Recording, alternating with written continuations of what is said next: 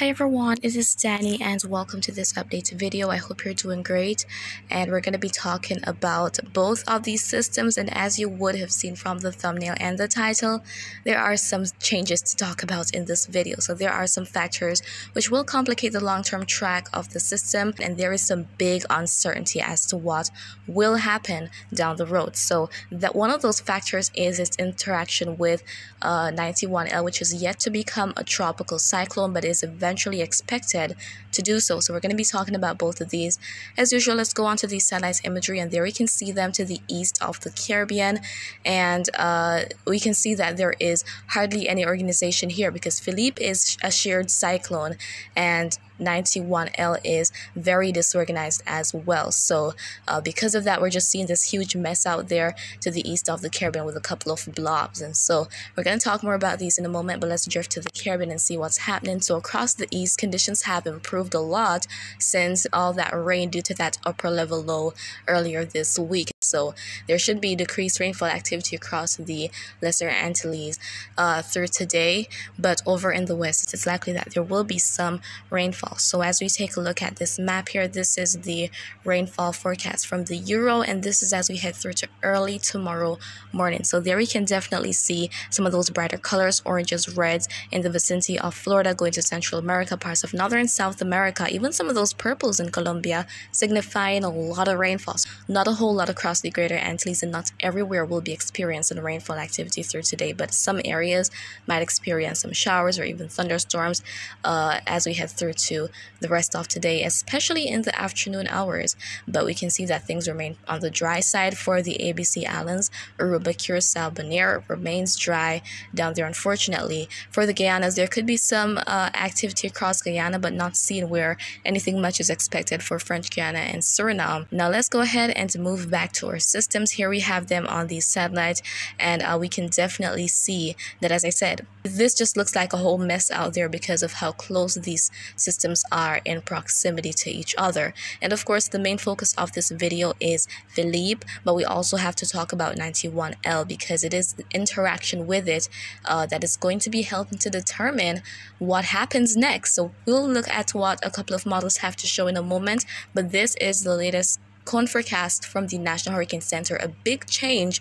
compared to last evening. This was what was there last evening, and now there is low confidence in that actually happening. But here we see a completely different track. So the system is moving very slowly. It is moving to the west-northwest at 5 miles per hour. It's barely moving out there, and maximum sustained winds are estimated to be around 50 miles per hour. So still a tropical storm, and the mustard shading is indicating the extent of those tropical storm force winds. And so take a look at the proximity from the Caribbean compared to yesterday. So here we're seeing this big change here because of that interaction with 91L. So GFS is showing something rather interesting. Let's go ahead and take a look at what the model has to show. So this is as we head through today, going to Friday. There we have the system loitering out there. There is 91L, and because of the interaction of the circulation of the systems, that would result in Philippe making its way out to sea. This is quite interesting here. They're going to be dancing around with each other.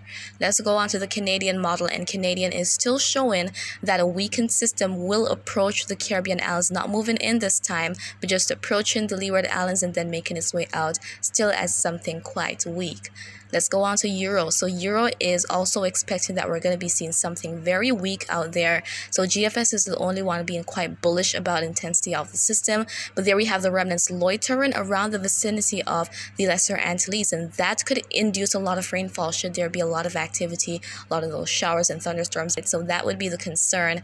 So all that rainfall activity. And matter of fact, the National Hurricane Center still states that Puerto Rico, the Virgin Islands, and the Northern Leeward Islands should be keeping watch, and there could be rainfall totals up to 3 inches this weekend heading through to Monday across the aforementioned areas. So there is no guarantee just yet, I will say that, because as we're seeing, there are a lot of changes with the system here. It can really do anything at this point.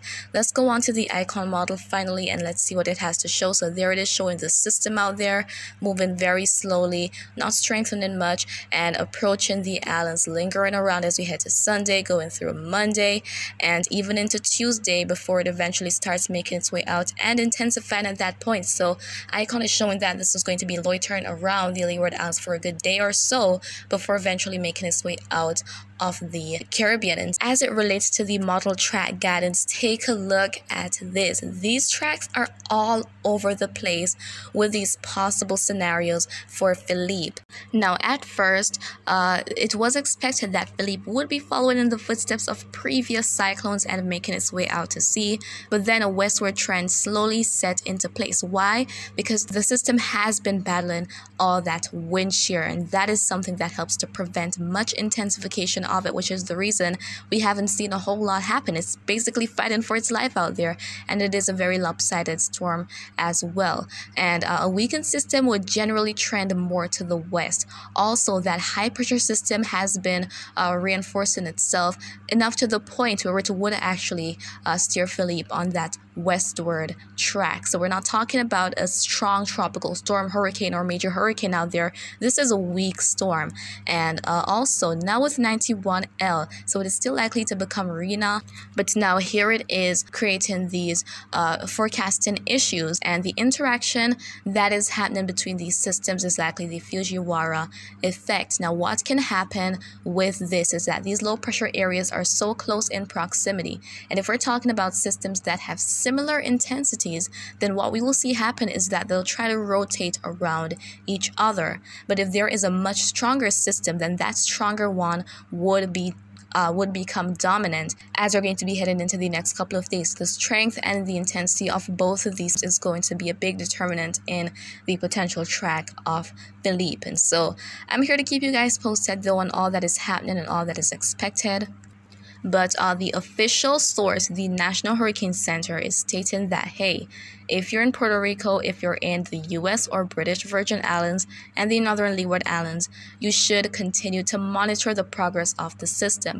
And remember, guys, going back to the cone forecast here, even though we're seeing these latest complications, this is to track the center of the system. So even if it drifts close enough to the Caribbean and the center doesn't actually move over any island, then if it has a lot of activity in association with it, that can still result in some increased rainfall activity, and in some cases of a lot of heavy rainfall that can trigger flooding. So that is still going to be a possibility, at least that is expected right now, because if there's that trend of the system staying well away from the Caribbean, loitering where it is, and then shooting out to sea, then it will be likely that those impacts won't be significant at all. But we definitely have to continue to monitor the progress of the system. That is why I'm here to keep you guys posted with these updates. So of course, stay tuned for my next updates coming this evening.